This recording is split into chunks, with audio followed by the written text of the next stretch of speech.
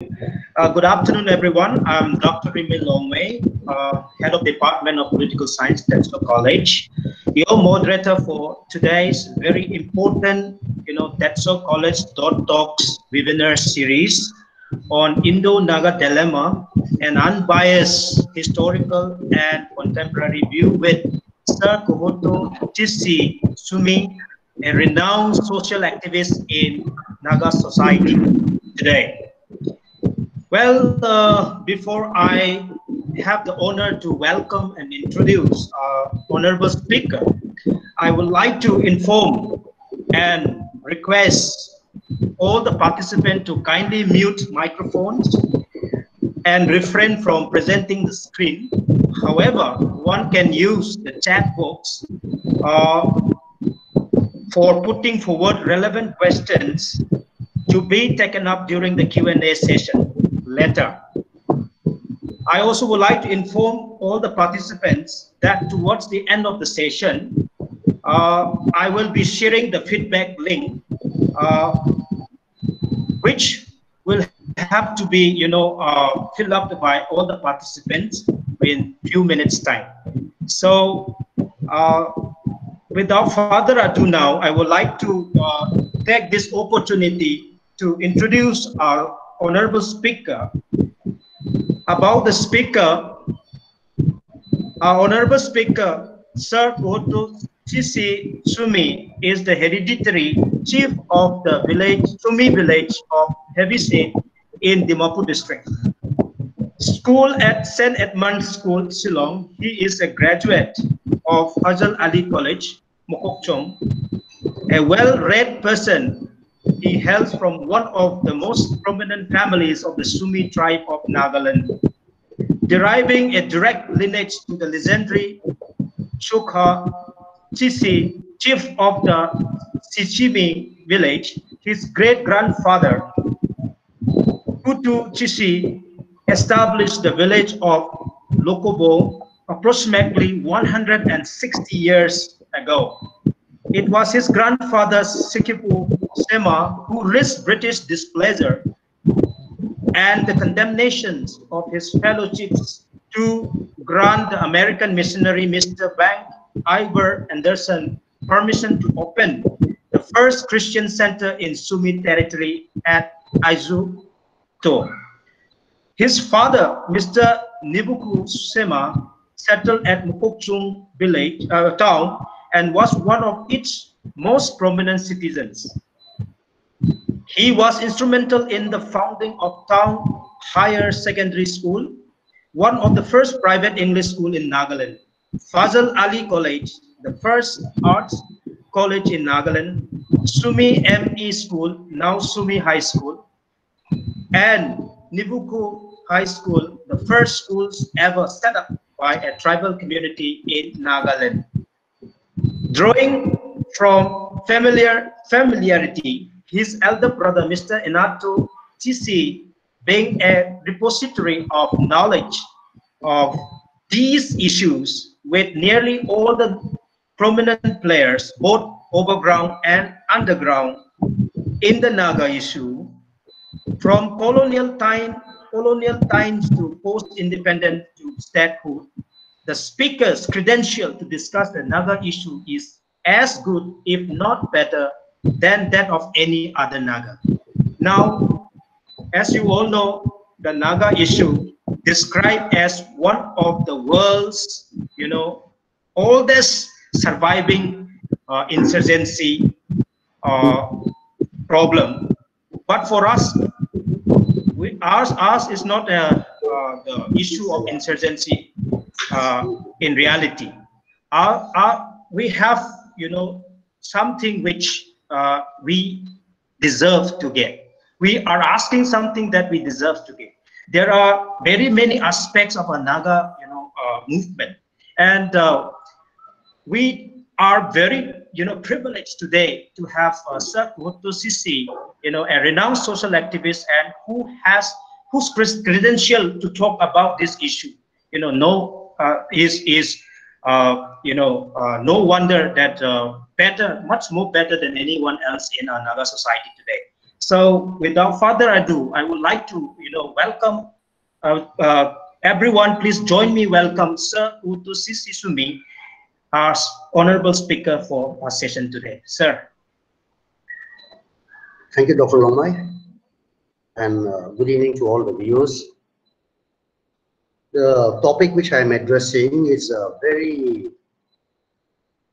it has multiple threads. Although our history, Naga history, is not that long, there have been so many players and so many threads to the story that it is very confusing. And amidst the confusion, it is very unfortunate that many lies have cropped up. Now, my initial purpose, was to address the contemporary realities that we are facing today.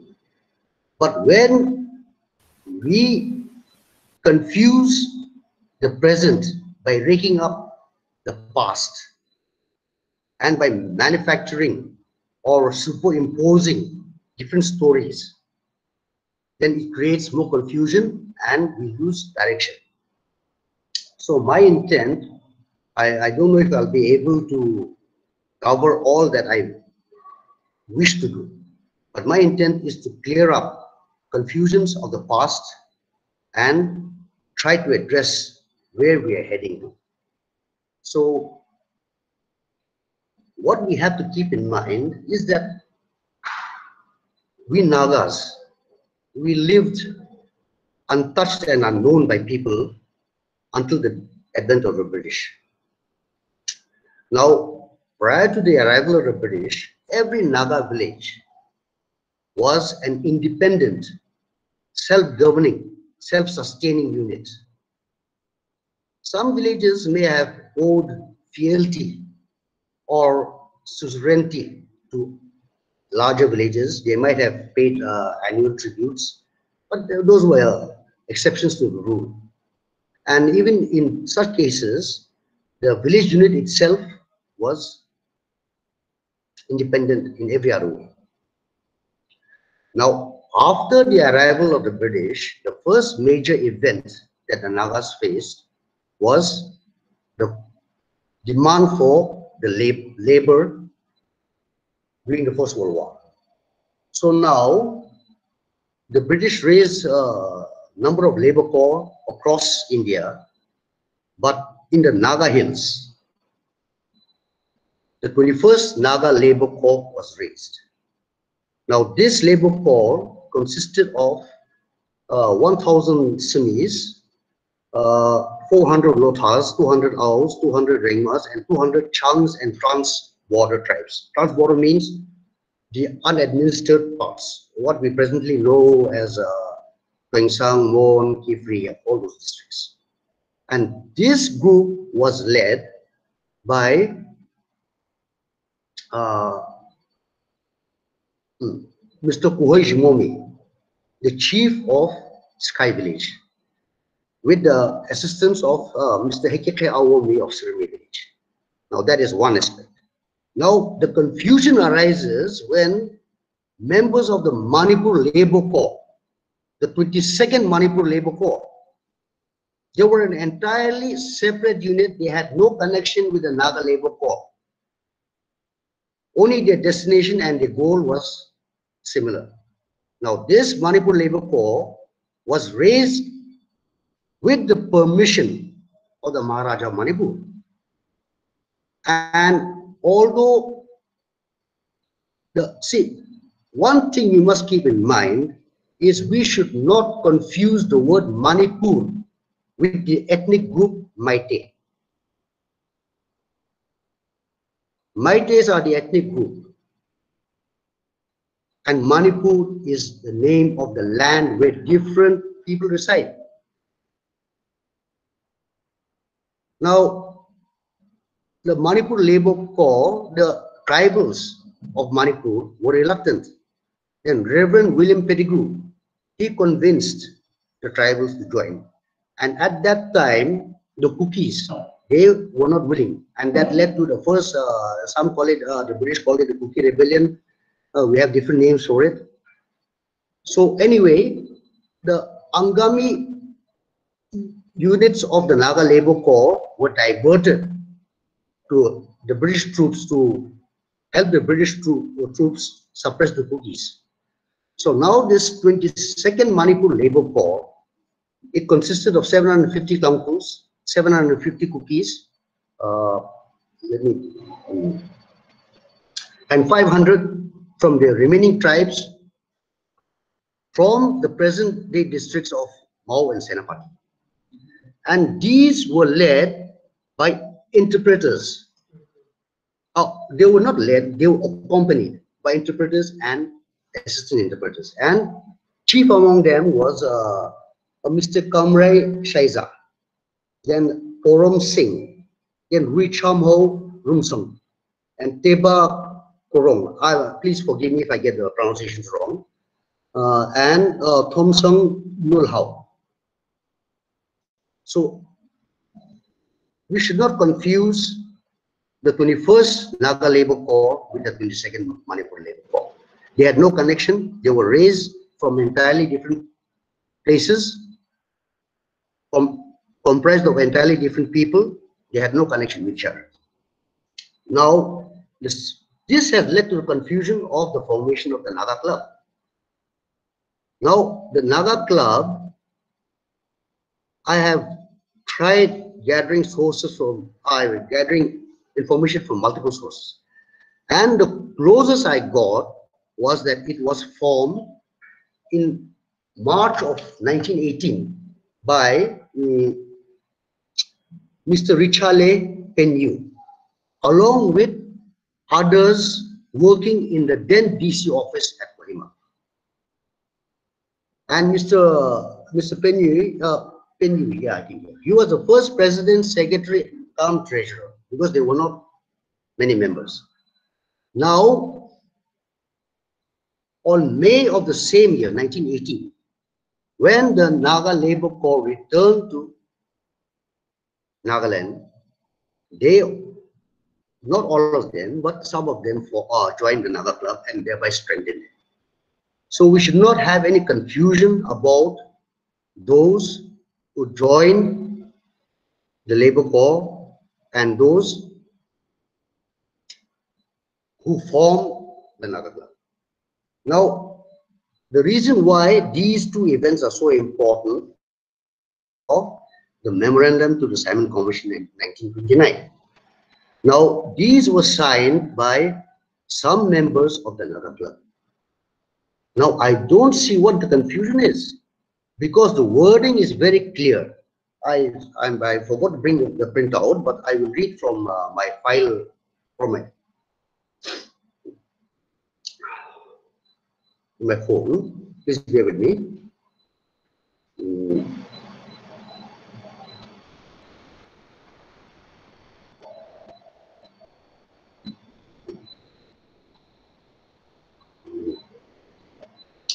Sorry,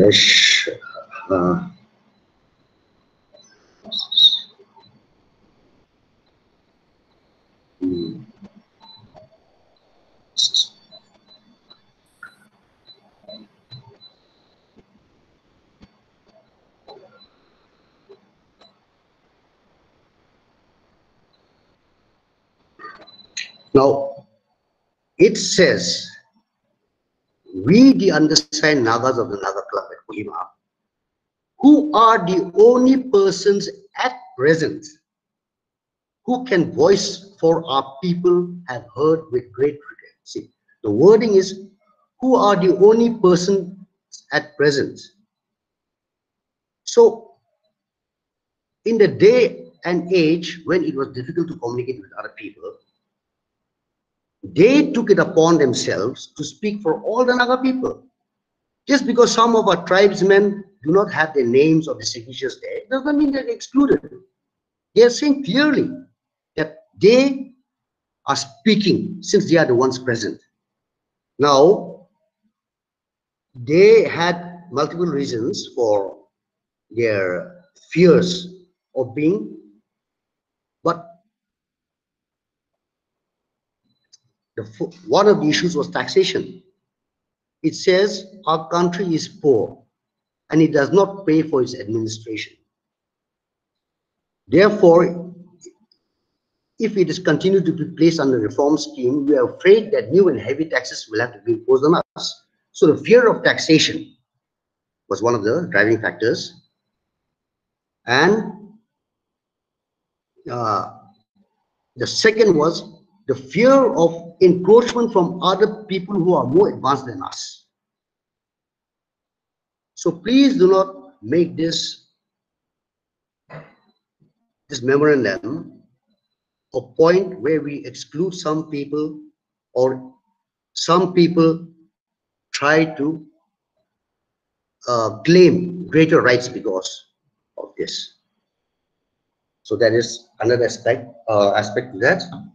Now, if you have anything questions, I'll be willing to answer them later on. But since there are a lot of threads here, many stories, I would like to advance as fast as possible.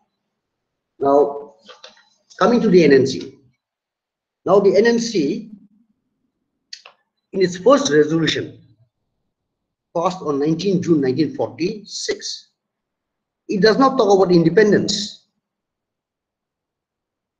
There were 4 points there. The first point was solidarity of the Naga tribes, including those in unadministered areas, so which were not properly ruled by the British. The second was, it was at that time that Assam was brought under the administration of Bengal. So the NNC objected to that. The third point was autonomy within Assam. Please keep this in mind, within Assam, which safeguards for the interests of Nagaland. This is the first time that the term Nagaland was used. There were no defined borders, but when they used the term Nagaland, they meant Naga inhabited areas. And the fourth point was separate electorate for the Nagas. So the story develops. I am not saying that anyone has established a right to independence or anyone has sold a right to independence. What I'm just narrating is the story, the sequence of events that happened. I am not claiming anything, nor am I denying anything. Please keep that in mind. I'm just taking the facts. If you have counter facts, you can bring it up later on.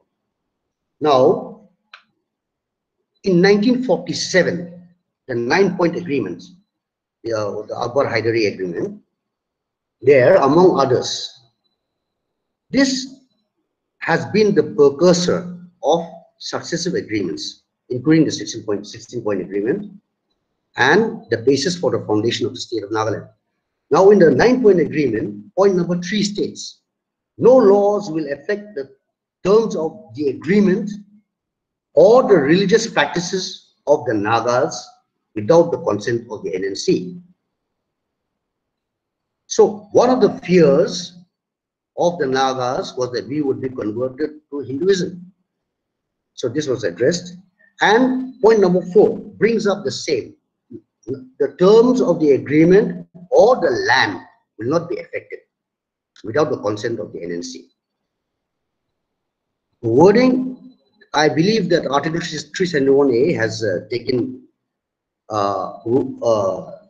springs up from this, because without the consent of the Nagaland Assembly, nothing can be passed. No central laws can be passed with regard to Nagaland. Now,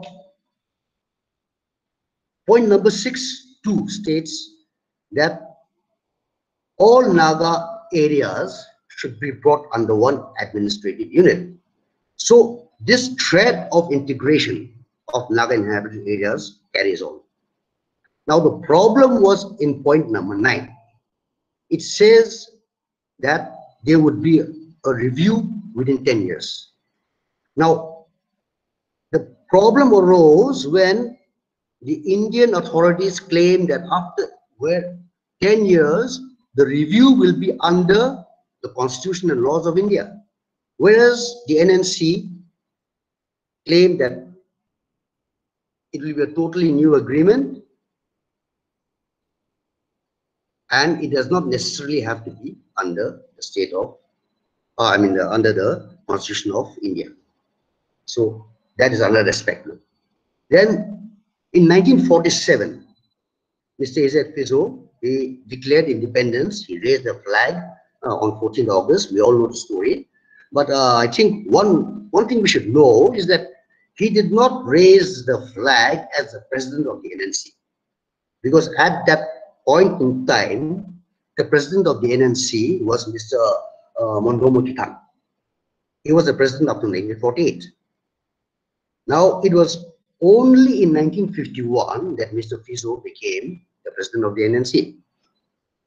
Now, after his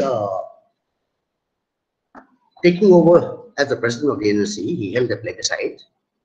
Now, the plebiscite of 1951, see, you have to understand that this is not a modern day and age where you could travel anywhere you wanted, where you could call up anyone. There were no roads, you had to walk on foot. So people were sent, and they could not cover every Naga tribe, every Naga area. But they approached the elders of the villages, of the tribes, and they gave the consent. Now, this practice is still prevalent in Nagaland. The chiefs, the elders, the council, they decide on behalf of the village. It is not a democratic practice, but this has been the tradition. Now, we may change it in the future, but what has happened in the past has happened. So you cannot say that this plebiscite was a thing not proper. It was proper for the day and age. So that is one aspect to that. And then Mr. Fizo, this is where the first rift among members of the NNC happened. Now, Mr. Fizo called for all government employees to resign from government service.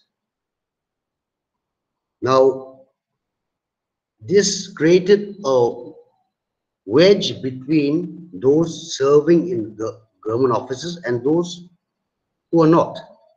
And as is usually the case, the more educated were already in service. So it became a sort of a divide between the educated and the uneducated. And this call, from all records that I've been able to access, was answered only by two persons. Only two persons resigned from government service. One was Mr. Merithang, who was a compounder in the Assam Rifles. A compounder is a pharmacist, okay, dispenses medicine. And the second was Mr. Chaknang. He was a carpenter instructor. So these two persons were the only ones who resigned from government employment. Now,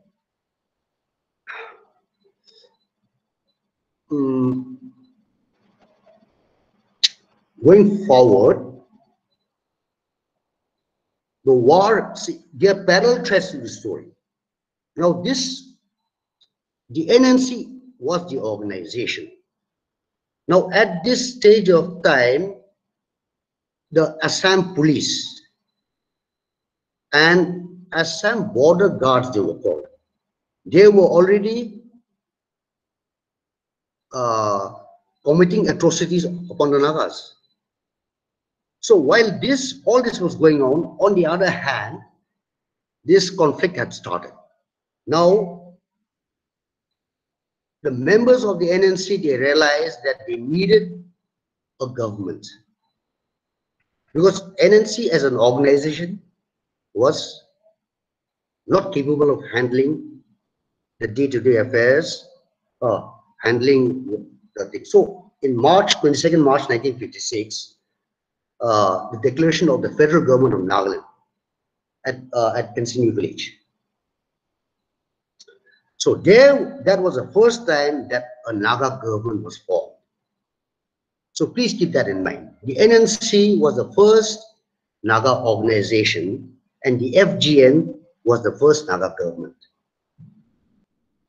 So now, with the declaration of the federal government of Nagaland, then In June of 1956, the same year, 22nd March, it was declared, the government was declared, and in June, the FJN held its biggest ever session at Sanis village, Waka. And Mr. Skatosu was elected the president. But unfortunately, he had not reached the stipulated 45 years of age. The constitution of the NSCFGN stated that the president had to have reached completed 45 years of age. So an electoral college was formed, and they selected Mr. Krisenisa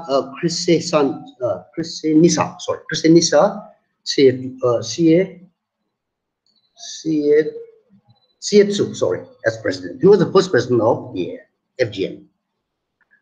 But in October of 1959, Mr. Sietsu resigned, and then Mr. Skatosu was elected in his place at Iranuni. Now, this is one thread of the story. The other thread is the war. Now, people, the younger, especially the younger generation, even I never witnessed that war because I was still, it was before I was born, and towards the tail end, I was just a toddler. But there was a war going on. It was not an insurgency, it was not a rebellion, it was a proper war between the Naga army and Indian army. Now, Mr. Fizo had set up the Naga Home Guard under General Tundi, and Mr. Kaito, later on General Tundi, General Kaito had set up the Naga safeguards. Yes. So when the FGN was formed, it was combined, and that gave birth. The combination of the Home Guard and the Naga Safeguard gave birth to the first Naga army, and the commander-in-chief was General Kaito.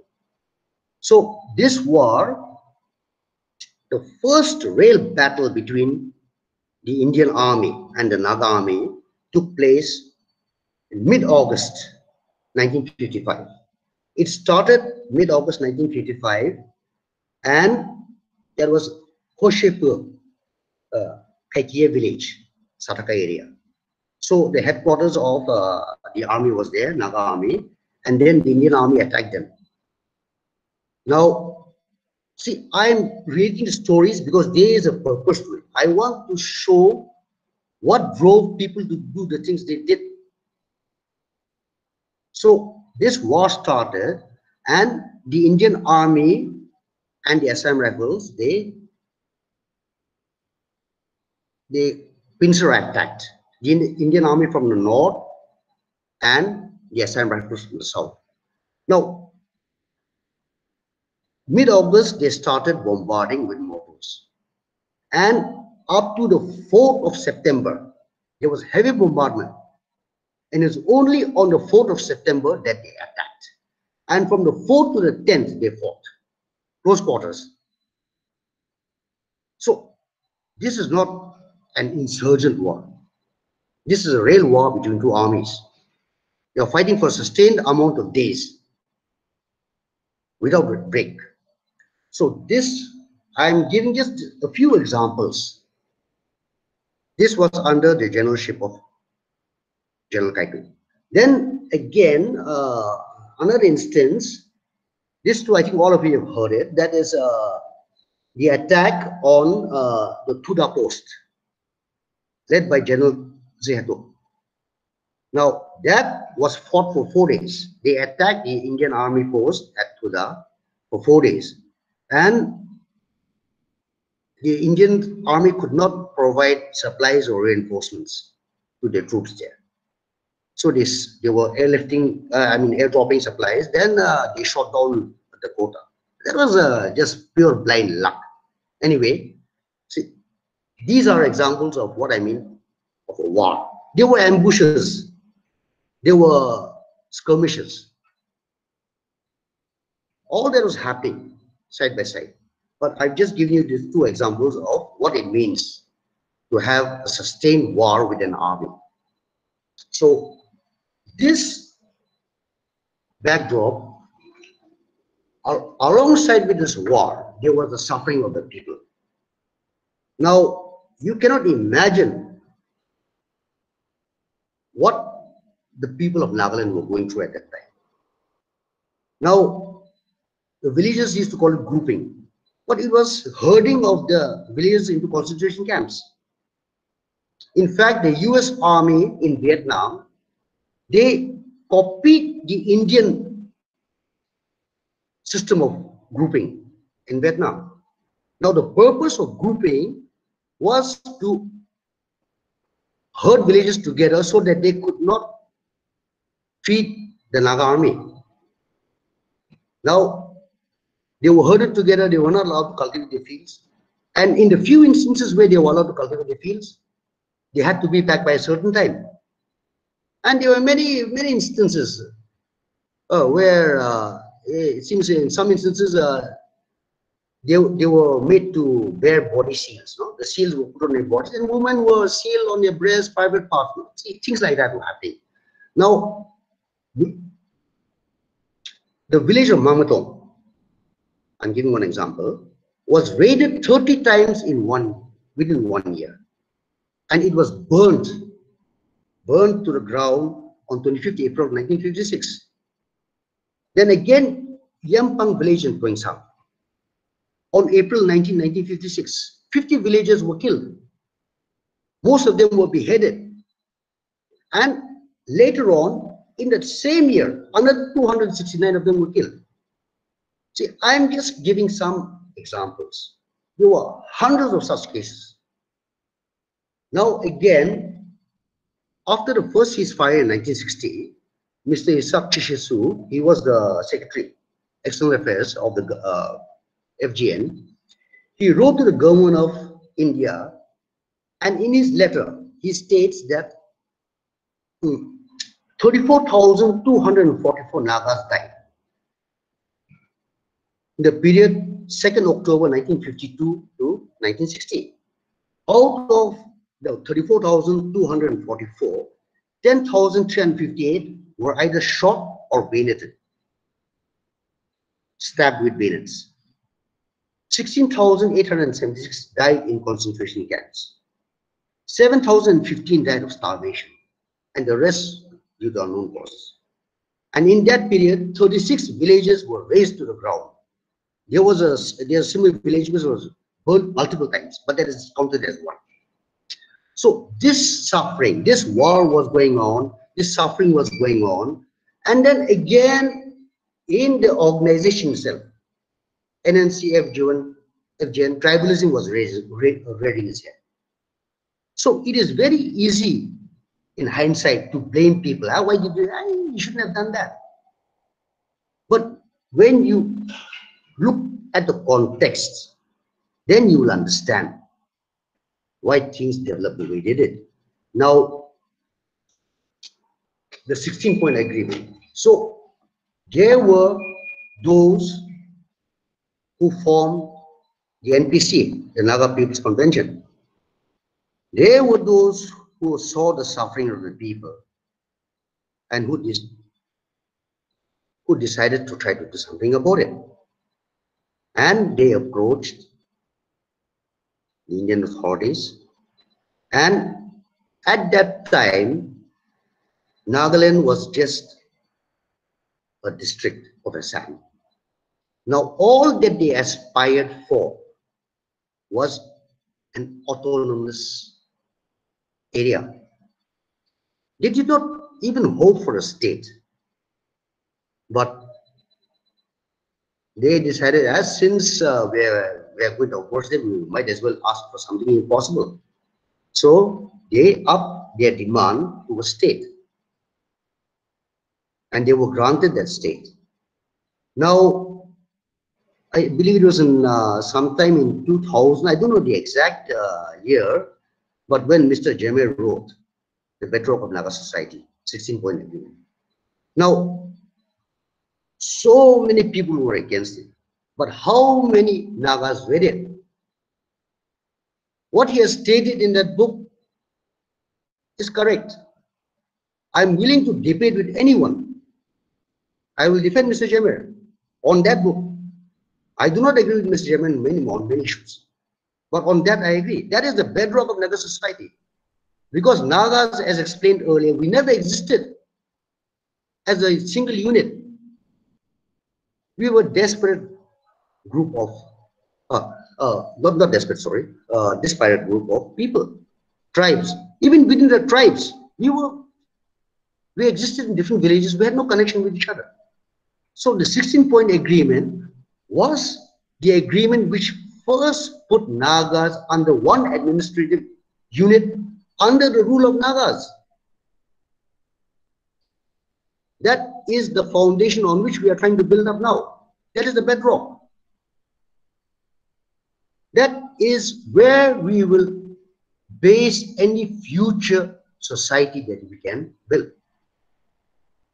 Now the 16-point agreement, number 7 of the 16-point agreement, that is also based on the 9-point agreement. So these issues are core issues, and they have never been given up by any Naga. So there is right to the religious and social practices. Naga customary laws and procedures are civil and criminal laws according to Naga customary laws. Ownership and transfer of land and its resources will belong to us. Point number 13 was, see, please keep this in mind. Point number 13 says consolidation of contiguous Naga areas.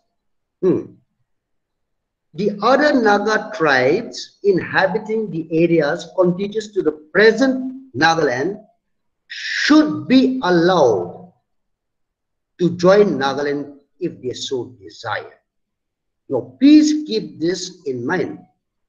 Listen to the words carefully. They should be allowed. That means neither the government of India nor the state governments should deny them the right to join Nagaland, but if they so desire, not by force, but by consent, by will.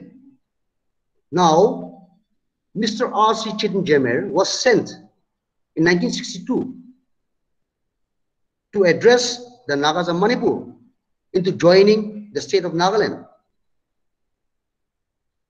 Now, he spoke at Pukur at a public ground, asking the Nagas of Nagaland to join Nagaland. Now, 2 people spoke, I don't know about the others, but 2 people spoke on behalf of the people of Nagaland. One was Mr. R. Suisa, and the other was Mr. Adhikar Mao. And both of them refused.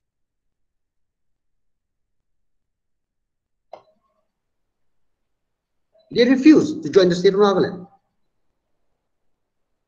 So the terms of the 16-point agreement, one of the terms was, it's not that we didn't fulfill it, but some Nagas refused to accept it. So please keep all these things in mind when you talk about any issue. All these are connected. Then now again, since these were happening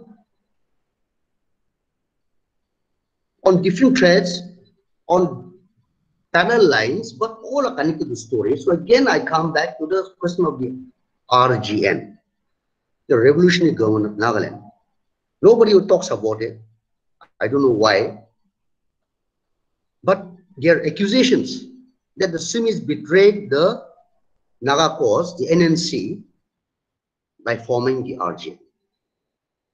Now, those who say the Simis betrayed the NNC or the Naga cause, do you know the sequence of events that led to the formation of the RGN? Now, taking the example of the Irish struggle, the Irish had an organization, the Sinn Féin, and they had the army, the IRA, the Irish Revolutionary Army. Now, when they were fighting with the British, the organization was sidelined, and the IRA had complete authority on all matters. Because when you're fighting a war, when you're fighting a guerrilla war, it falls to the fighters to decide matters. Even in a conventional country, during times of war, the politicians listen to their generals. So now, whether you admit it or not, whether you like it or not, the Simis bore the brunt of the fighting, the Simis bore the brunt of the sufferings. I'm not saying that Simis are entitled to more rights because of that, no. We did our part, everybody did his part. Some in greater measure, some in lesser measure. But we all have an equal share. But when you say Simis betrayed the cause, then it is for Simis also to claim what we did. Now, I am not here to defend Simis. I'm just narrating a story. If it is wrong, if you find it factually incorrect, then you can correct me.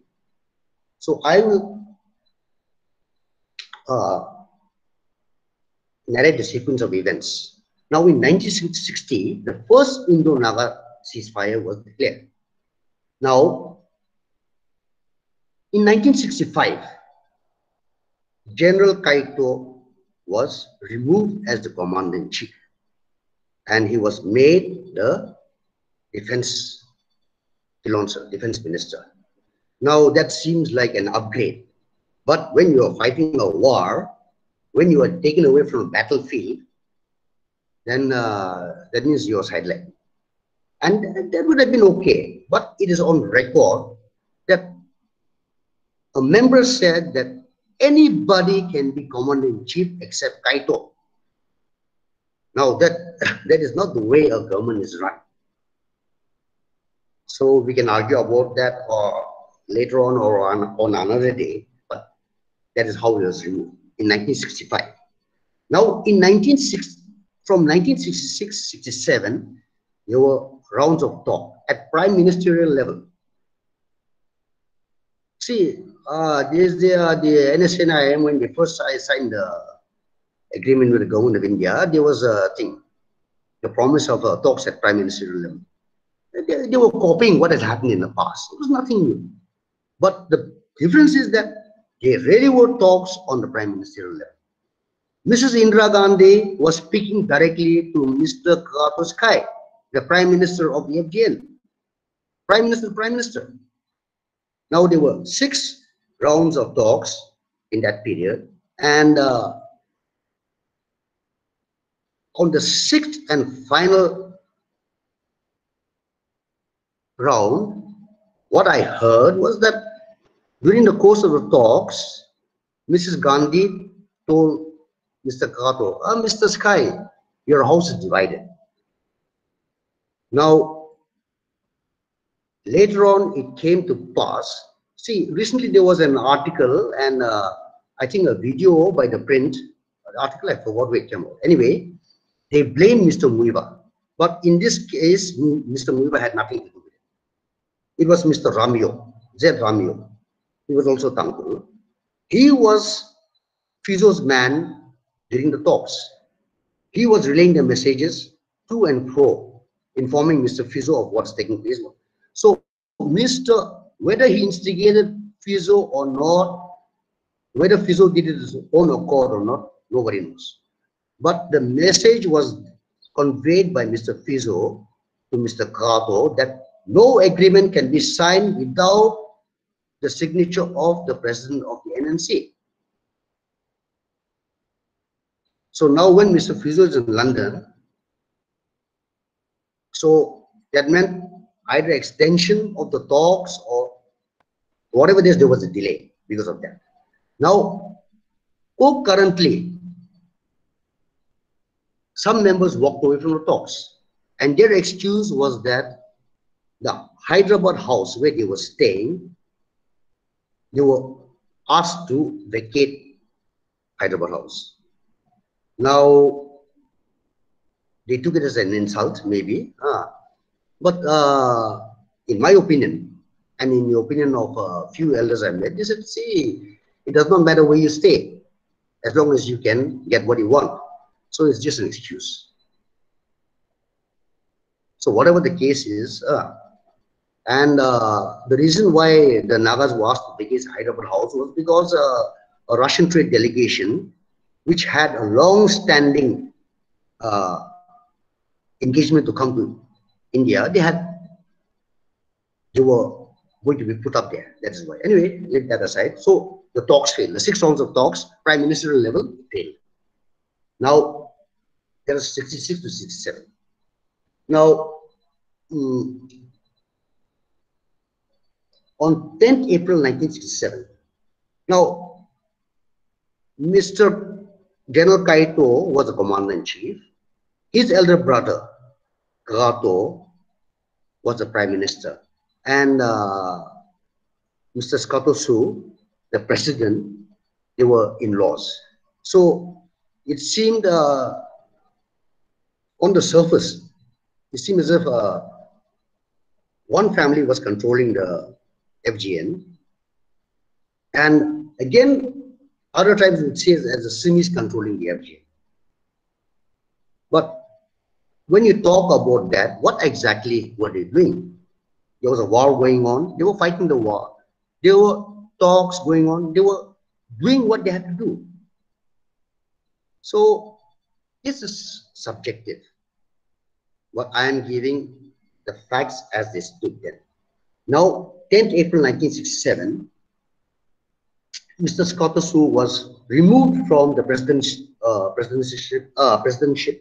of the FGN because of one reason. Now, all along, they had been fighting with the Indian Army without the budget, without the defense budget. Now, suddenly, a defense budget of 25 lakh rupees was put up. Now, Mr. Skato, his contention is that when Nagas are so poor, when they can hardly pay house tax of 5 rupees, how do we expect to raise 25 lakhs? So he did not give presidential assent to the bill. Now, according to the constitution, if the president does not assent or does not reject the bill within 90 days, then the bill automatically passes. So, Mr. Skato's non-assent was just a symbolic gesture on his part. The bill would have been passed, but they used it as an excuse to impeach Mr. Skato. And the impeachment procedure also was very, there should have been a 2/3 majority, but none of them happened. Anyway, I'm just stating facts. Now, that is 1967. Now, 1968, 26 May 1968, Mr. Kato Sky, who was the Prime Minister, was removed, stating that they wanted to change, the FGN wanted to change the form of government from a prime ministerial to a presidential form of government. Now, along with that, what people do not know is Mr. Kato was already fighting with his younger brother, General Kaito. Because General Kaito had seen all his maneuverings against them, to depose them.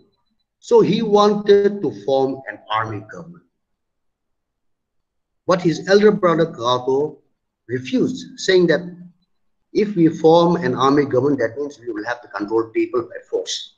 And he didn't. So while that was going on, again, the Hoho, Tatar Hoho, said that they would change the system of government. Therefore, Mr. Kato would have to step down. Now he stepped down. After 6 months, again they reverted back to the prime ministerial system of government. So if you were in his place, what would you think? Was it a genuine wish to change the system of government, or was it an excuse to remove him from office? So these are the reasons why the Simis felt betrayed. There was a systematic, there seemed to be a systematic, whether it's there or not, that is for everyone to make his own judgment. But there seemed to be a systematic movement to remove Simis from the positions of power they were holding. Now, despite all that, General Kaito, he formed the army government in 1967. But since his brother did not consent to it, nobody joined General Kaito.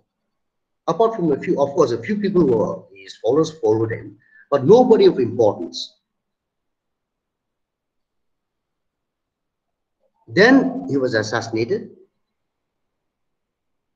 After that, there was again another controversy arose. Some who wanted to break the ceasefire and some who wanted to continue the ceasefire. Now, the very odd thing was those who did most of the fighting wanted to continue the ceasefire, whereas those who did the less part, they wanted to break the ceasefire and fight. So that led to the formation of the Revolutionary Government of Nagaland. All these events combined, the fact that there was a systematic targeting, removal of Simis from offices of power, combined with the fact that Simis who had borne the brunt of the fighting were searching for a way out, whereas others wanted to start the fight again. So they formed the RGN. Now, what did the RGN do? Did they make a deal with the government of India? No. If you know of any such, please tell me. They continued this ceasefire. The RGN continued this ceasefire up to 1973, I believe. Yes, 73 was the year where they surrendered. They surrendered, and those who wanted to join the PSF joined. The vast majority of them didn't join. They just went back to the thing. Prior lives. There may have been one or two people in positions of power in the RGN who might have taken advantage. But there was no formal agreement, no formal package, nothing of that sort. The only demand was for the creation of 4 new districts. Up to that instant of time, Nagaland had only 3 districts, Kohima, Mokokchung, and Tuensang. And it was the RGN's condition. The only condition they had was to create the districts of Mon, Pek, Waka, and Sinabuto. And that is the end of the RGN story. They did not tax people. They did not claim to bring something better for the Nagas. They were the element which felt betrayed by the NNC. The NNC may think that the RGN betrayed them, but the RGN also felt that the NNC had betrayed them, so they walked out. They surrendered. Finished. That's the end of the story. No need to point fingers. The facts are there. Now, coming to the NNC. Now, the funny thing is, these people who have been denouncing all the previous accords, who are all for war, they signed the Shillong Accord. And the Shillong Accord, the first point is that to accept without condition the Constitution of India. That tells the story for itself. I will not elaborate. No need to go into why they signed, who signed it, what were the terms of the thing, accord. Point number 1. Then Muiwa and Isak, they condemned the Shillong Accord. Then again, another part to the story is in 1979, Isak and Muiwa, they were surrounded. That was while they were in Burma, erstwhile Burma, present day Myanmar. They were surrounded, and not surrounded, they were arrested. And they were about to be taken killed. But those who wanted to execute them needed an order from General Kolya Konyak, and General Kolya Konyak refused to sign their order for their execution. In that period, Mr. Kablang came, he surrounded the camp and said that if Isak and Muivar are harmed, he would kill everyone in the camp. And that stalemate carried on for 3 days. At the end, Isak and Muivar, he was spared. That was just a side story of the differences between the NNC. Now, in 1980, we all know that the NSCN was formed. Now, formation of the NSCN was done by Isak, Muivar, and Kablang. Now, what all of us are wondering is about the split in the NSCN. Now, depending on who you listen to, you have different sources. I've also heard many different stories from different sources, but from what I gather, the closest to the truth I got was that Mr. Muivar was going to China. They call it the Ali Command, no foreign command. Then, while crossing the Kachin territories, some misunderstanding cropped up between the Kachins and Mr. Muivar, and the Kachins refused him passage. And they sent word to the NSCN saying that in future, only Isak and Kablang will be allowed to pass Kachin areas, not Muivar. So Isak was sent in his place. Now, during the absence of Isak, there were two factions broke out. I mean, two parties emerged within the NSCN. One was for talks with India, the other was against it. Now, I believe that Mr. Muivar was the one who started this, the talks with India. He wanted talks with India. And while this was going on, the killing started. Now, it might have started as a factional feud, but it ended up as a tribal one. Because the people of Myanmar, the Nagas of Myanmar, they used to carry the loads of the NSCN, they used to do all their works, menial labor, everything.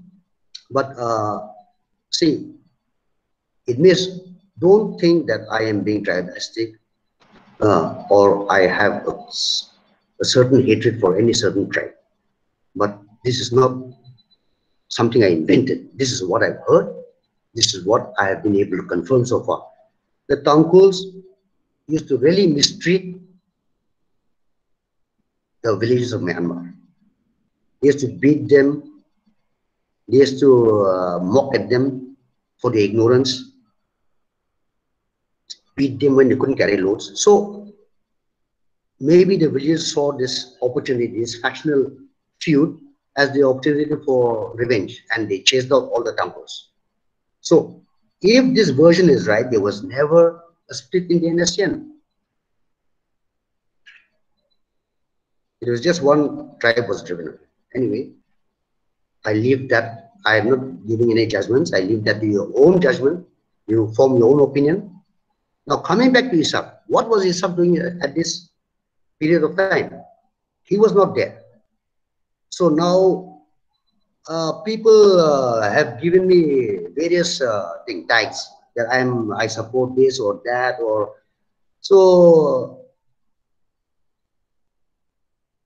Mr. Kitovi, I know him by reputation. His wife is related to me also from the same village, my village of origin, but I have never met him.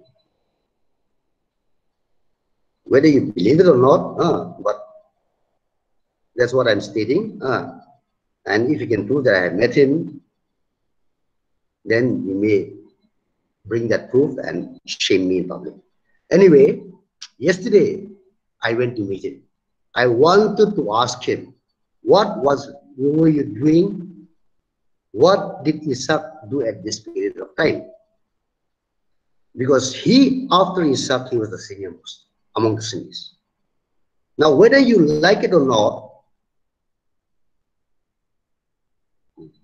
whether you like it or not, the Naga army is still run on tribal lines. Okay, we may talk about nationalism, but our tribe is paramount. There are few from every tribe who believe in the national ID, who fight for the national ID. But the vast majority, we still hold on to our tribal loyalties, still hold on to our village loyalties. So I wanted to know from Kitovi what happened. So according to his thing, Isaac had gone to China, was on the way to China when this misunderstanding cropped up. So he sent word to Isaac saying, please come back.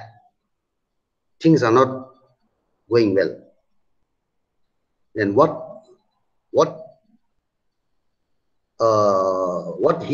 reply he got, it seems, was that Isaac told him, just hold on. It is a very important mission. I cannot come back, but stick with the majority. So he followed the majority. Now I asked him, then what happened when Isaac came back? Then he said, Isaac came back, never said anything, and then went to India via Arunachal.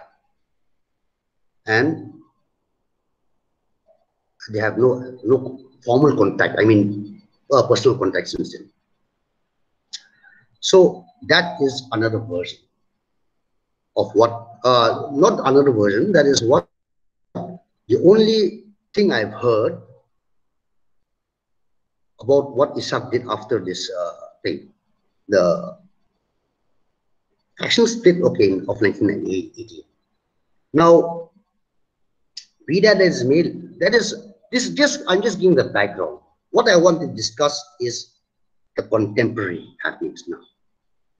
Now, the NSC and IM, they are a relatively new outfit. Now, how did they gain prominence? How did they gain power in Nagaland? Very simple. They managed to fool the elders of Nagaland with false Christian principles, talking about Nagaland for Christ, Christianity on the one hand, on the other hand, no tolerance, killing anyone who even speaks out against them. And they managed at the same time, while they were fooling the elders with Christianity, they were terrorizing the young people. This too, the brunt of this too has been felt by the Simis. In the 90s, early 90s, 80s and 90s. Oh, not the 80s, early 90s. You ask those above 50 in Sinapoto what the IM used to do. Leaving aside the question of being able to drink, you're not allowed to play cards. If you were caught playing cards, you were made to eat the cards and they would beat you up. You were not allowed to play carom. You were beaten up. That was one of the tactics. They terrorized people into submission. Here in Dimapur, they took up selective killing of Simi, you can call them local heroes, Dadas. I personally know of two people. I consider them out, they were slightly elder to me. They were my friends. They were killed. Not for anything, but just because they happen to be local heroes. Just to prove their dominance. And the other was the capturing of organizations. The Naga Hoho, the NSF. And they set up the NBMHR. And the ultimate was the subversion of the state government. They first tried it in 1998 in the elections. They said that we will bring a solution, so boycott elections. Now, I don't know what brains the Naga politicians, the opposition had, But Mr. Jammer refused. And Mr. Jammer, it seems he said that I have taken an oath on the Bible to follow the Constitution of India. So I cannot forswear myself.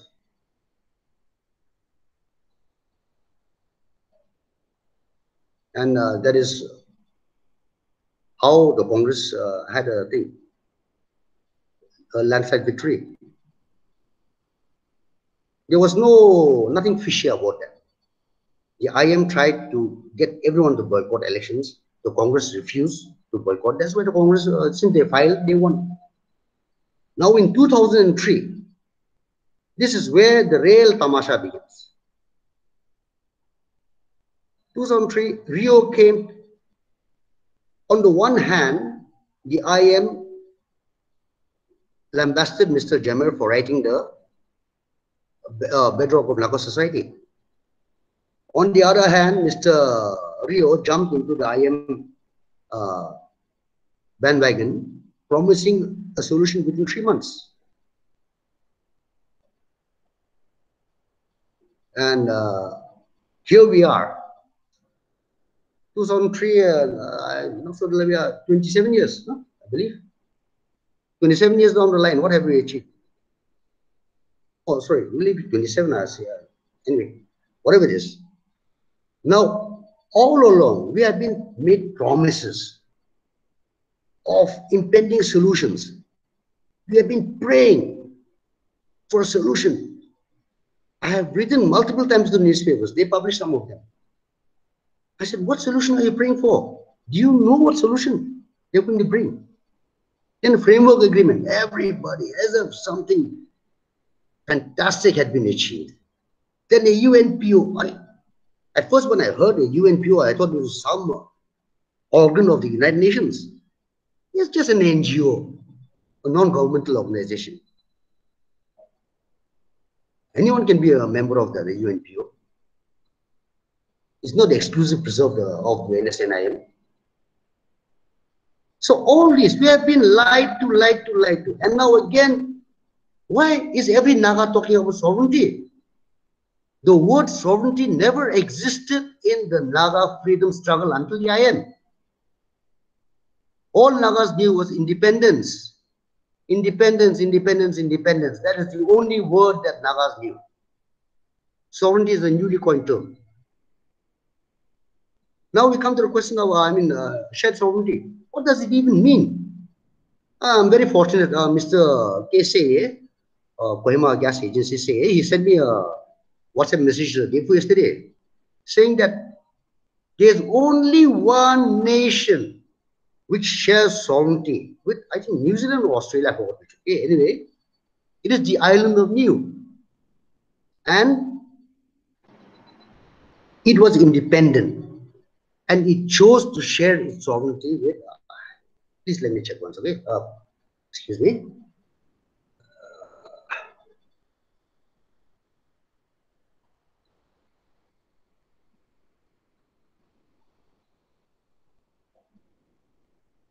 Yes, New Zealand.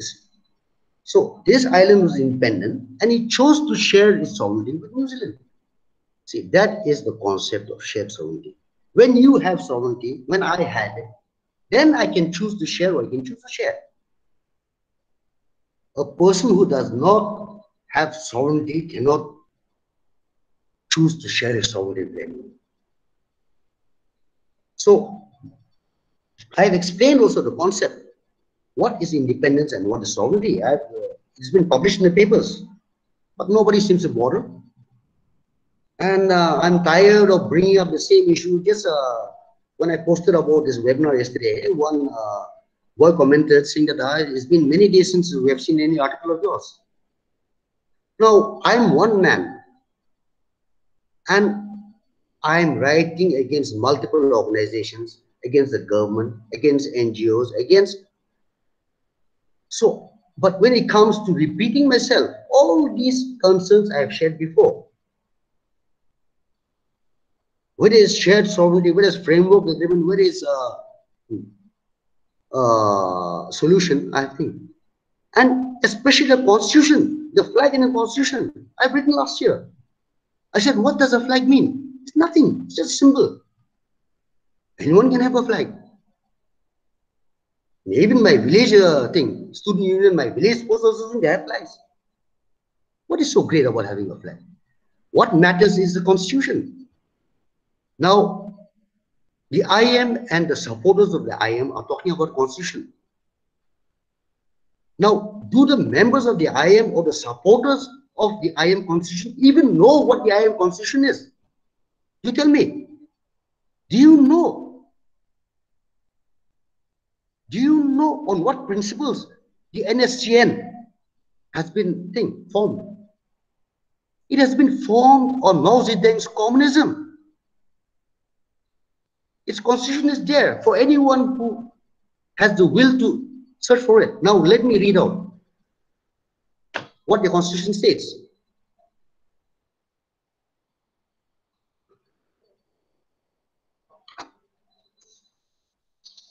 Now, Constitution, Part 2, Article 1. Part 2 deals with the council and government. And Article 1 states, one party, one government system in Nagaland. In Nagaland, there's no talk of Nagalim, okay? Nagaland. One party, one government system in Nagaland. So that means Nagas of Manipur, Assam, and Arunachal, they'll be allowed to have anything. But in Nagaland, one party, one system of government. And NSCN is the only authentic Naga National Council, and the GPRN is its legitimate government. So that means automatically no choice. We'll all have to submit to the authority of the NSCN. Now, this is the communist idea of democracy. You have to belong to the party to be able to participate in government. If you are not a member of the party, you're nobody. I have written about this before. I said, can you imagine? They're talking about tribal representation. But even whether you're from any tribe, you will have to be a member of the NSNIM to become a member. In any, to be eligible for election, to be eligible for selection, to be eligible for appointment. Now, Part 3, it talks about the legislature and executive. Now, I've written about this also. Mr. K.K. Sema, he wrote an article saying powers of Yarawo, and I waited for 2 days for the IM to write something, and after that I wrote. And I explained to the people of Nagaland what it means. The Yarawo, the chairman of the council, he has all powers. Financial, legislative, executive, judicial, appointment, everything.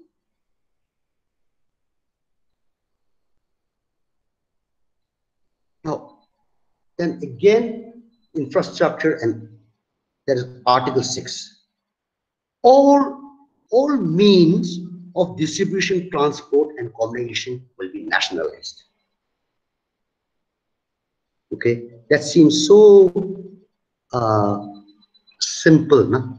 But when you talk about the distribution and transportation, when you may have all the products in the world, but if I control the transportation and distribution, then you're powerless. In the oil boom of the US, in the early days of the oil boom in the United States of America, how did Mr. John D. Rockefeller become the richest man in the world? Not because he had the most oil, but because he managed to talk the railways into giving him a concession. And he controlled the distribution of oil. That is why he became rich. So when you talk about controlling the distribution and the transportation of goods, that means you're essentially the whole market, the whole economy is in your hands. Now, that is one part. Our communication also is there. So communication also comes in. You will not even be allowed to talk on a phone or via internet without their permission. Anyway, part B talks about religious organizations. And now here I'm hoping that there's some members of the NBCC who will get this message.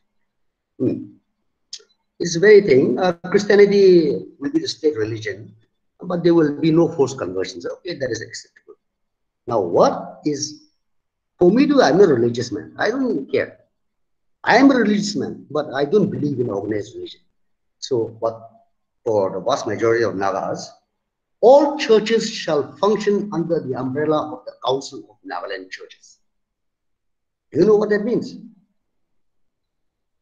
And here again, you see the success in the media, whether social or print. They talk about Nagalim, but on paper, everything is Nagaland, Nagaland, Nagaland, Nagaland. Even the framework agreement, everything is Nagaland. What is this? Who are they fooling? I mean, not who are they fooling. Why are you being fooled? Anyway, so that essentially it means that the NBCC will no longer function, and then the Council of Nagaland Churches will control everything. Now we have seen this in the former Union of Soviet Socialist Republics, Russia, the communist Russia. The Russian Orthodox Church was completely under control of the state. They appointed the priests, they transferred the priests, they did what they want. And the priests had to report to them of what their congregation would think, members of congregation would think. This is happening in China. China also, Christianity flourishes, but the controlled churches. And you have this underground, the real believers are driven underground. They have to worship in secret. They hunger for Bibles. So this is the Christianity they're talking about. Now, the economic system, part 5. Article 1. All land and forests that may be made mention by the government shall be nationalized. Now you mark the manner of the wording. All land and forests that may be mentioned by the government shall be nationalized. What it means is that anything that the government wants, it will take. It will nationalize. They will mention it. It will be made mention, means they will name it and it becomes theirs. All land and forests. Article 2. There shall be a ceiling on private ownership of land as may be stipulated by law. Now, what is that ceiling going to be? They will pass a law saying that you cannot own land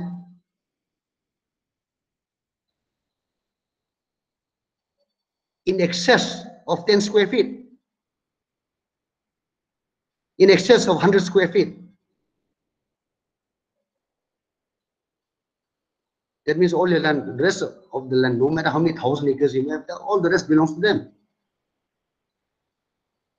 Do you know what that means? Constitution, talking about constitution. Then Article 3 talks of mineral resources. All minerals shall be nationalized. That means anything found underground is theirs. Article 4.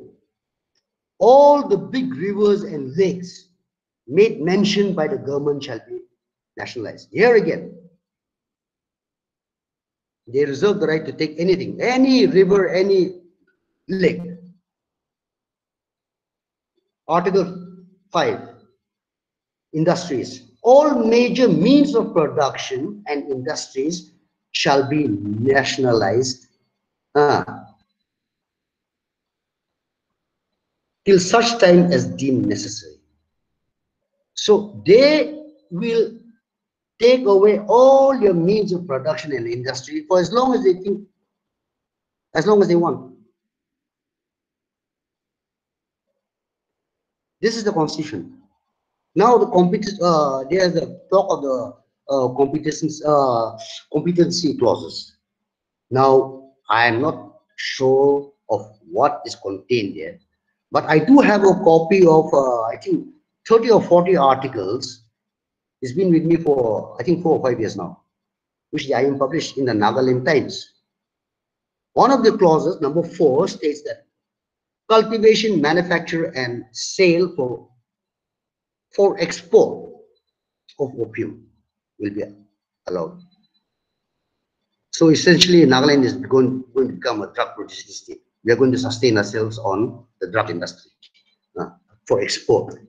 Where do you think all the heroin in India is coming from? It is coming from the legitimate thing, opium fields, which the government has license to produce a thing. What do you call it? Opium derivatives are heroin and morphine. For the morphine industry. Now, number 27 and 28. Here's what I want you to know. They have the NSC and IM, they know that they do not have the support of the common people of Manipur. I have argued with the young people of Manipur for many years now. Once I asked one young man, how many times have you called a band in favor of integration? 0 times. I told him, you call buns for every small matter. A truck runs over your dog, you call for a bun. Now just yesterday, an alleged IM cadre was arrested by the army, and then Mao Gate there was a bun. So I commented, oh, strange Manipuris. For one IM cadre, you call a bun, and for integration, nothing. All he could say, although he did not verify it, that they held one relay for integration. So the IM, they know very well that the common people of Manipur are not in favor of integration. But they have been terrorized into silence. The IM does not speak for the people of Nagas of Manipur any more than they speak for the Nagas of Nagaland. They are a self-serving, self-perpetuating body. And this is evident in the clause 27. They demanding for Nagaland state, their solution envisages grant of 20 member legislative councils, meaning upper house, plus 2 Lok Sabha members, increased from 1. And it seems they are not aware that Nagaland has a single, already we have a Rajya Sabha seat, so they are going to demand for 1 Rajya Sabha seat. And clearly they say, Manipur Hill area delimitation to 30 seats from the present 20 seats. So they, from a long time back, they had no intention of integration. Their constitution is unacceptable to anyone from any modern democratic nation in the world. Maybe North Koreans may accept it, but even China will no longer accept this. This is the constitution they want for us. This is what they plan for us. So, are you willing to fight for this?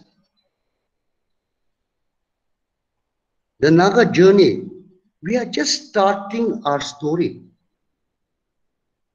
Before we have started crawling, we are talking about flying. Before we have started standing up, we are tripping each other. Nagaland is the experiment for Nagas. Look at us. Shameless people, primitive people. We, the literate people, the educated people, are the ones who are exploiting our less fortunate brothers. It is not India. Don't blame India. India has done more than enough to atone for its past mistakes. Right now, it is we ourselves. We are fooling ourselves. We are destroying ourselves. And we have people, educated people, who are pushing the agenda. We have people who are actively working to suppress our own people, to fool our own people, to mislead our people, so that we can continue to keep on exploiting them, taking away their rights, their privileges. It is very shameful on our parts. So don't talk about the solution. Don't talk about a constitution when you don't know what a constitution means. Don't talk about laws when you don't know how to follow basic laws. What is better than the Constitution of India? Which Naga constitutional expert can prepare a constitution which is better than what the Constitution of India offers us? No, I requested Dr. Aniruddin to invite members of the Naga Hoho, NSF, Naga Mothers Association, and PMHR. I wanted to have a debate. I don't like lecturing like this. I would very much prefer a debate. Anyway, thank you so much for your patience in listening. I hope I have not been confusing on any issue, but if there are any questions, please feel free to ask them. Thank you. Thank you so much, sir, for giving us in-depth, analysis of the different aspects of the Naga movement and the Naga issue, and perhaps the discussion, that galvanized every one of us, touching upon, you have tactfully, touched upon all the contentious issues also, and then the conclusion that you have given out for every one of us, that the Nagas are to be blamed for the present situations. That is perhaps a very big taking points from our honorable speaker. Thank you very much for deep insight. Taking every one of us into a very deep insight of the Naga issues, which appears to be for everybody now as a simple issue. Of India understanding Nagas, and then Nagas are understanding the India's position also, and that we are all yearning for a kind of solution for peaceful coexistence. But apart from that, beyond that, we have so much to learn, so much to talk about. And sir, you have tactfully discussed all the important issues which can perhaps lead us to the to have better light as we move along.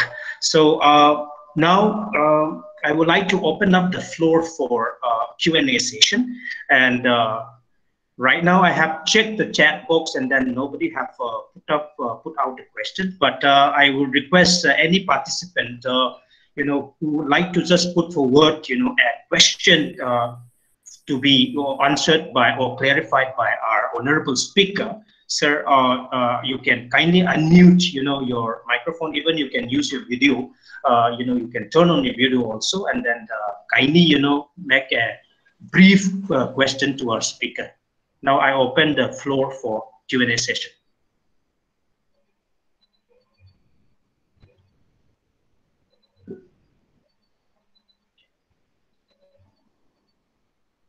If you have any questions, even straying away from what I've said about what you think we should do, please feel free to put them up.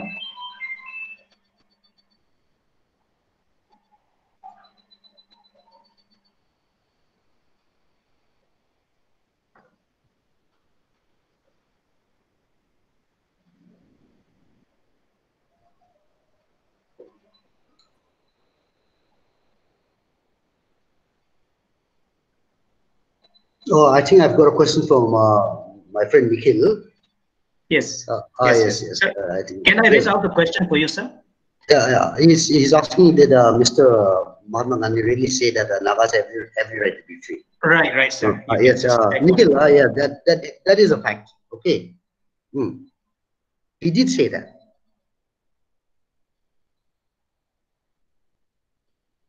You can unmute your speaker, Nikhil.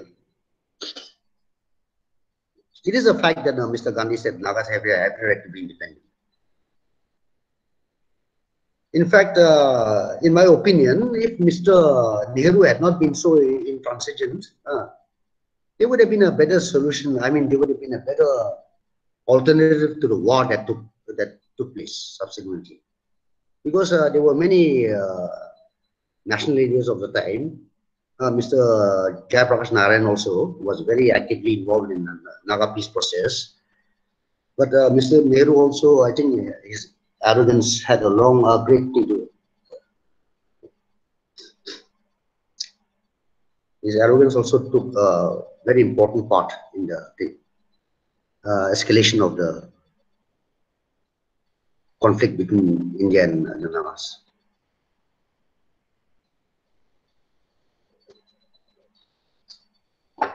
Okay, any other participant, you can kindly unmute your microphone. You can just put forward your questions.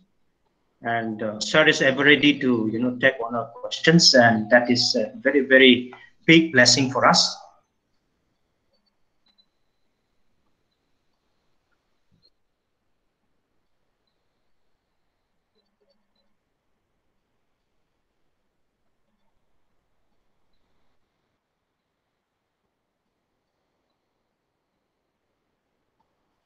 Okay, sir, as we wait for other participants to, take shape, making their questions, ready, I would like to just ask one question from my side. Sir, as we all are talking about, this final accord, demanding, every Nagas from every part of Naga society or Naga areas we are now, whether we understand the reality or not, we started getting to know that, after the framework agreement that was signed on 3rd August 2015, we all are made to understand that, the peace talk is moving, towards the conclusion. So, sir, I just want to, ask about that. How soon should we, move towards, signing that final, Naga peace accord, according to you? Because you have already discussed, you have mentioned about the internal, problems that we face within the Naga society. And then now, everywhere we are talking about, even not only the Nagas, but also those people who are inclined for the Naga cause, they are yearning for peace to return to the region. So how soon do you think the Naga Peace Accord, should be signed by the Nagas? Okay, doctor. See, I have no idea of what the 7 NNPGs are asking for. And in fact, I may have offended them when I wrote recently saying that they have no idea what they're doing. Anyway, be that as it may, the government of India has repeatedly said that, see, according to what I gather, okay, I use some source of information, but I try to reason, to rationalize, to use logic. So last year, the October 31st deadline, in my opinion, it was set for the NSNIM and the 6 NNPGs at that time to put forward their proposals. Because all along there was talk, but as far as I know, the IM had never even put forth one definite demand or suggestion. So the October 31st deadline was for that. Now, I hear that the 6 NNPGs, they submitted a proposal. Now, whether that was the final proposal or not, I don't know. But now this September, the central government is talking about September. Now, what I believe is, see, the Indians are not fools. They are way better educated than us. They have much more experience than us. And see, I don't like to generalize, but it is because of the fanatics in the RSS and BJP. Otherwise, Hinduism is a very good religion, very tolerant, very understanding. They accommodate people. So I believe that they will definitely put some proposals before the public. Okay. Now, whether the IM or the 7 NNPG sign or not, they are going to put those proposals, and then it is for us, the people. Now, the framework agreement also states, it does not state that the sovereignty lies with the INS and IM. It says with the people. So, in my opinion, the sensible thing for the Indian government will be to bring the proposals to the people who hold the power to decide, the people. If they have seen the proposals of either the IM or the NS thing, 7 NNPGs, they should put it before the court of public opinion. We are not so stupid that we cannot decide what is in our best interest and what is against our interest. No? So it's not a question of we must sign it now or we should keep on extending it. But we are sick of the extortion. See, they are very offended when our governor, Mr. Ravi, called them armed gangs extortionists. But what do you call them? Do freedom fighters go around carrying guns, not to fight with our oppressors, but to extort from us? They have become oppressors. The very definition of an armed gang means a group of people armed. When someone takes money forcibly from you, what do you call him? You call him an extortionist. So what was wrong with Mr. Ravi's description? Why everybody was so upset? IM, 7 NNPGs, NSNK also from Myanmar, they also wrote against it. Usage of language, if it is, I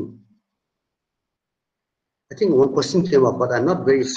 Okay, sir. Let me read out the question for you. Yes, Perhaps today's session is an eye-opener. I really mean it, and then I hope that like me, other participants are also richly benefited by our talks today by our honorable speaker. So I have one more question, sir, for you, and after that, I also want to invite one more question from a participant before we actually wind up our session.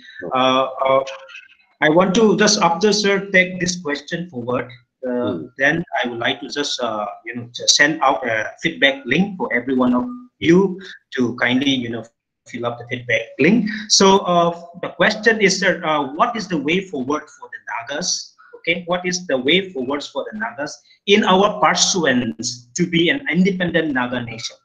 Whether we are to abandon this political story or to continue. So this is a very important questions for the Naga point of view, sir.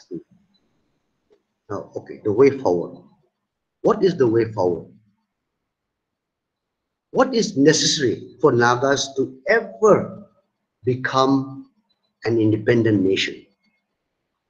There's only one condition we need to fulfill. Only one condition. That is the only condition.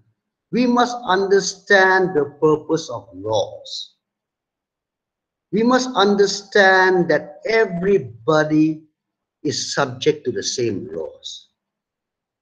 That is the only way we can build a nation, because a nation is built on laws. When you do not understand the value of laws, when you keep breaking the laws, then you cannot have a nation. So first, before talking about political independence, let us talk about, do we understand and do we follow laws?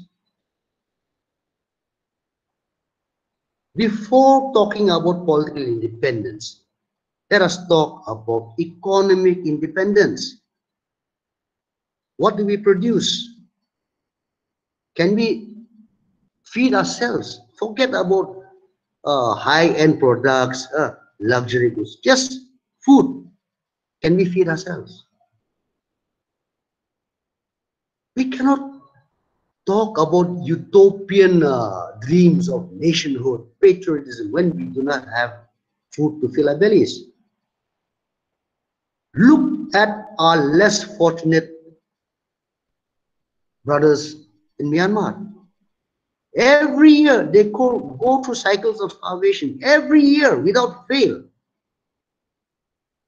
Here in India, The only people who are deprived are those who are being deprived by us, not by the government of India. So let us first learn to exist as a society before we can talk of a nation.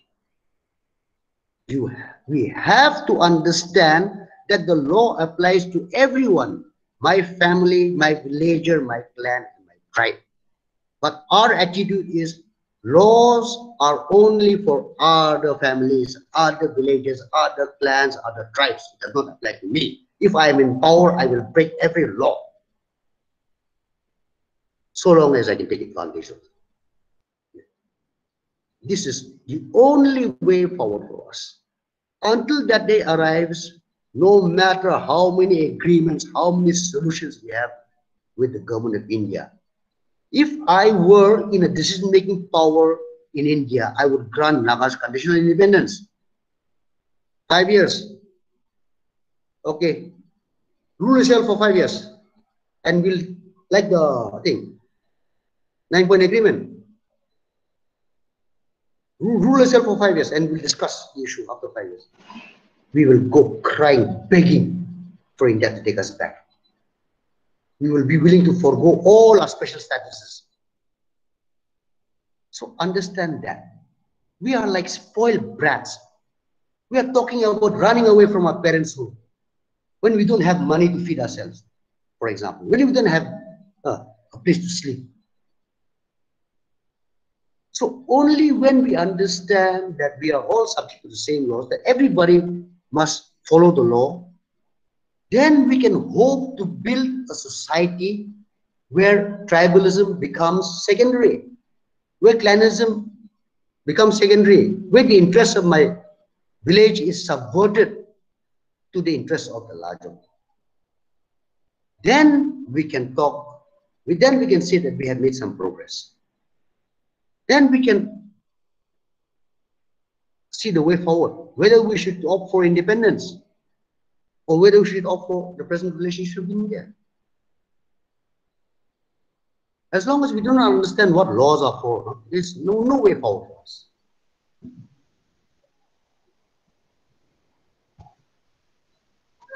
I hope that answers my thing.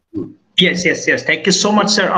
Sir, as I just scroll down, I could see some of the few questions still given out by our young participants. I believe, I assume, most of them are very young. I think young, Nagas, and they are very concerned, Nagas. So I feel that I will over them also, and I request you to bear with us also with these few questions, because I think some of the questions that our young, participants or our participant put forward are like, for example, there are many organizations that came into existence already, and then they talk about the Naga issues, stating their own views.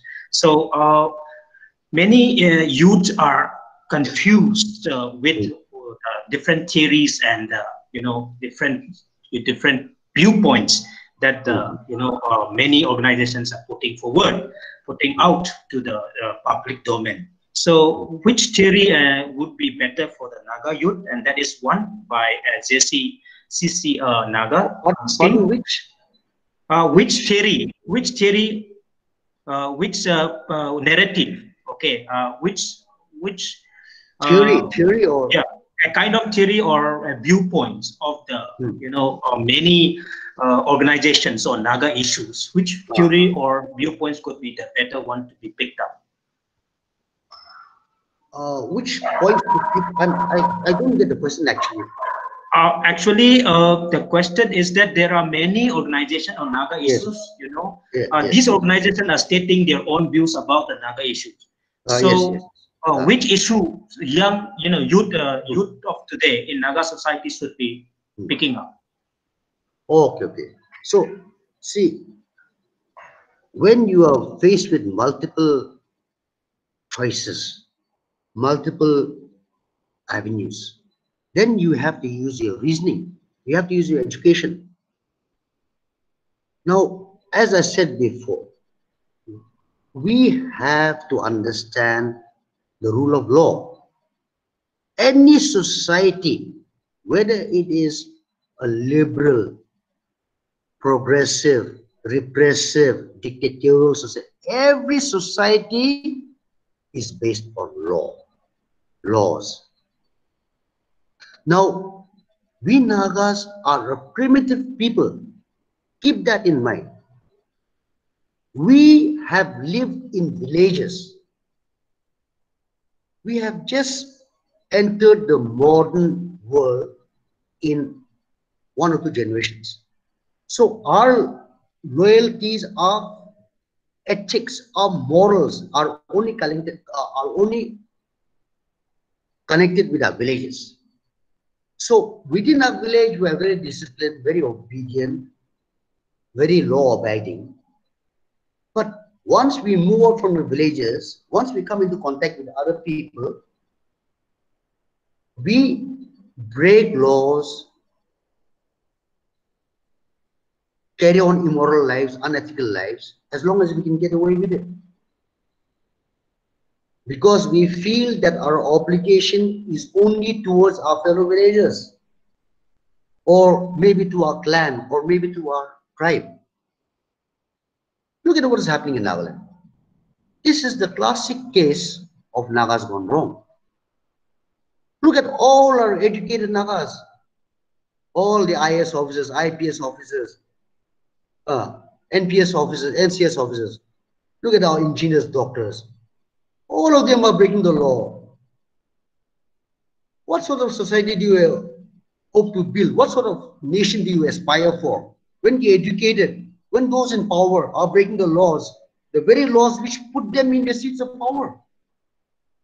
So I always say, let more organizations come up. Let multiple organizations come up. Until we learn to select what is good and what is bad. Because you may bemoan the fact that there are thousands of organizations in Nagaland, but until one of them functions properly, people will never be able to decide which is the best one, which is good, which is bad. Let there be multiple political parties. There's no one way out. Because the only way out, only right theory, only right organization, only right political party will be the one which is honest, which follows the law, which follows rules. And so far, there's no such organization, whether overground or underground. So what can we do about it? There's no choice for you. I really pity you, pity young people. You have been left without anything, role models. You have to understand that there's a difference between personal achievement and contribution to society. Nagas have many distinguished people who have achieved personal distinction. But we have hardly any who have ever contributed to Naga society. There's a difference. Just because one person becomes an I.S. or an I.P.S. officer, it does not mean he contributes to society. It is when he uses his office to help the poor, the unfortunate, to those seeking justice, then only is he contributing to society. Otherwise, it's just an employee. It's just like any chokidar, peon, earning his pay. So there's no choice. Don't follow anyone. Many people come to visit me. I said, don't believe Nagas. Don't even believe me, I tell them. Don't believe me also. You reserve your judgment. But we are so impatient that we follow anyone. We jump on every bandwagon. So have patience. What Nagas must learn is the patience to observe things and then to make judgments and follow people or organizations. Yeah, thank you so much, sir. I think once again, I learned another point from you that this session is really a self-examination as a Naga session, and it is really enriching. Before we end our, session by giving you to give very few concluding lines, words from you.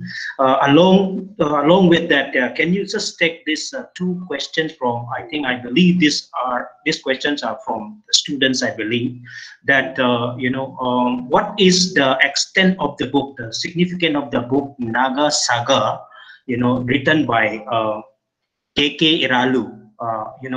When we talk so much. I have not read that. Okay, then. Okay, then what about from your side, one or two books that young Nagas must read to know about the Naga story better? See, I cannot suggest any one such book because all books have their perspective, different perspectives. So my suggestion is you read as many of them as possible and don't form your opinion based on only one book. Read as many as you can. Try to get all of them into context, into sequence, and then form your judgments. I cannot recommend any single book. I'm so sorry, but that is all I have to say. I mean, that's all I can say about reading books. And one thing is listen to your elders, but don't believe everything they say. Because we have a tendency to puff up our own achievements and to denigrate the achievements of others. So read as many of them, many Naga books as you can, and be patient, read them, understand them, and then form adjustments. So I think with that, I'll conclude. Or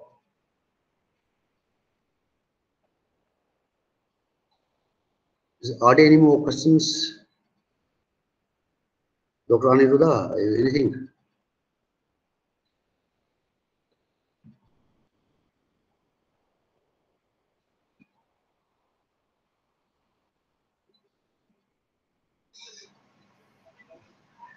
It seems Dr. Rimne Longme is having some internet issue. No, okay. So let us conclude this program, sir. Okay, so and on behalf of Etso College, on behalf of Department of Political Science, on behalf of my colleague and the moderator and facilitator of this program, Professor Ringma Longme, I thank you, sir. Thank you so much for your time. Thank you so much, Dr. Aniruddha, and then thank you all the viewers for taking time out, for being patient and listening to what I have to say. I hope that we all benefit from this session. May God bless you all. Thank you. Thank you, sir. Thank you so much. Thank you, everyone.